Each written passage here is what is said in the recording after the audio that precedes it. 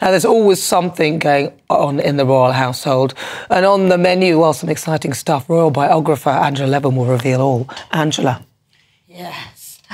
Well, what I feel very, very concerned about is Prince Harry's comment in his court case against him actually taking protection from the Home Office.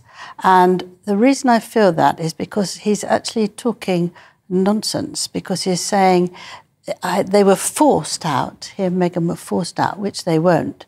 They weren't at all. They wanted to leave, and they did so very quickly. How much London is his home, and he wants his children to be here to be relaxed, but they can't be unless they get top protection. And I thought to myself, if he starts doing that, it's because everything else has failed. He wants to come back. He wants to be a member of the royal family again. But my goodness, he's a very changed Harry, and he's going to do what he wants. And the fact that he has no respect for his father, no respect for his brother, I think he's going to be a big danger, because he will go into competition. My belief, will go into competition with the royal family themselves, and either hear what they're doing and do something first, as he had done with other things.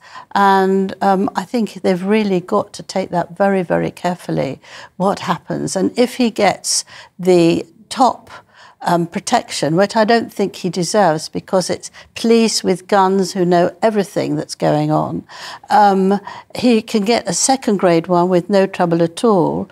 But if he wants that, he takes them off the street for people like you and me, and they will have to have 4 of them, which 3 times a day they change. And so I think it's really very dangerous. So I hope that the decision that's made is that he can have very good protection, but he can't have it with police who've got guns. Well, that's what it was anyway. So he has protection. He just doesn't get the ravic, isn't it? When he's here and doing something with the royals, he gets that top protection. Yeah. But when he's here going around and talking about how awful the royals are, or wanting to see his friends, then he gets grade 1, where they're very good. Often they've been police protection, they've retired from it. And they will be protected, but not the very top one. He's going one court case after another. There's 5 waiting for him. Well, the way he talks is as though he's getting no protection at all. That's how it comes across, but that's not the case. No, that's not the case. And I hope the judge, I'm sure the judge will actually see that that's not a very good idea. He has lost the case, of course, with the Mail, because he said that they were intruding his life, because they mentioned that he was trying to keep it secret, that he was talking to the Home Office and complaining about the protection. And the judge said, well, they've got a right to do that. And I think that's a way of saying, look, mate, don't try and do this as a court case. But Harry wanted him to make a decision himself. He's refused to do that, and it's now going to court. It'll be back and forth. And that's what his life is, and I think it's incredibly sad. They've got nothing else to do, have they? No, they haven't. They haven't. Whereas if you look at Catherine, I mean, what we saw of the concert last night, how beautiful she looked, how gorgeous the children were. She must be going through a very difficult time when she's so heavily criticised, as does William.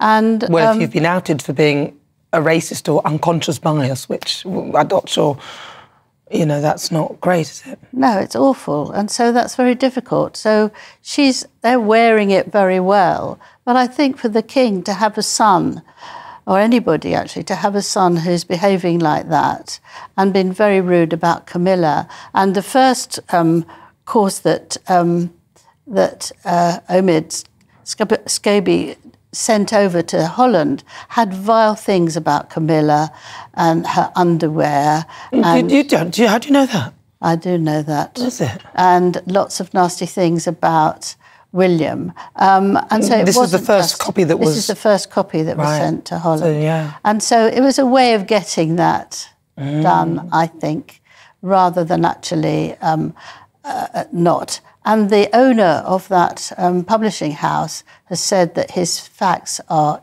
absolutely wrong.